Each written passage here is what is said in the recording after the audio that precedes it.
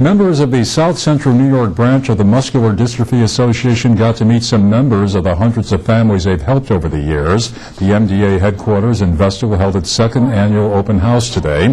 Families got a tour of the office and were treated to some Halloween goodies. Employees say that they were excited to finally get to meet the people they feel so connected with, though they'd only spoken to them on the phone before today. Talk with them on the phone. It's really great to get to meet people and interact with them face to face. And it's great for them to come in and see that our office is right here, that we are a local organization. The Vestal MDA serves 450 families across 11 counties. It helps them get supplies such as wheelchairs and medical equipment and hosts programs including a summer camp for kids.